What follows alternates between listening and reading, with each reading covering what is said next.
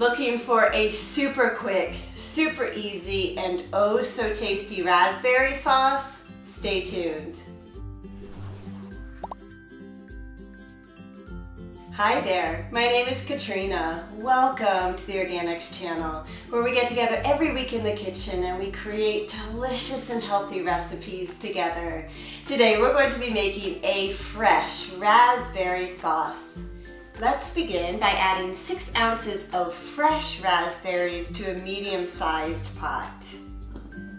Next, I'm going to add 2 teaspoons of freshly squeezed lemon juice. For just a tad bit of sweetness, I'm going to add in 1 teaspoon of coconut sugar. Now, raspberries are actually considered a low-carb food, or even could be eaten on a keto diet. And if that's the case, then you certainly could use a low-glycemic sweetener like Swerve or Lakanto. And if you're paleo, honey or maple syrup are also great options. And if you don't want to add in any sweetener at all, perfectly fine too. This last ingredient is optional. I'm going to add in 1 to 2 scoops of our clean sourced collagens powder, which is great for your joints and skin and digestive health. I'm right to the very, very bottom of my bag, so I'm going to scrape as much as I can out of here. There's just a little bit left. I use this all the time. I absolutely love it. Using a potato masher, mash up the raspberries to break them down. You can leave chunks of the raspberries or mash it up for a smoother consistency. It's completely up to you.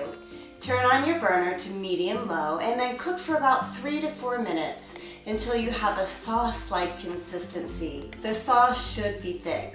Remove from the heat and then let your raspberry sauce cool just a bit. Our fresh raspberry sauce is ready to give it a taste. So some serving ideas. You could serve it over top of oatmeal, pancakes, waffles. I'm serving it over some coconut yogurt or maybe your favorite coconut ice cream. So many options. So let's give it a try, shall we?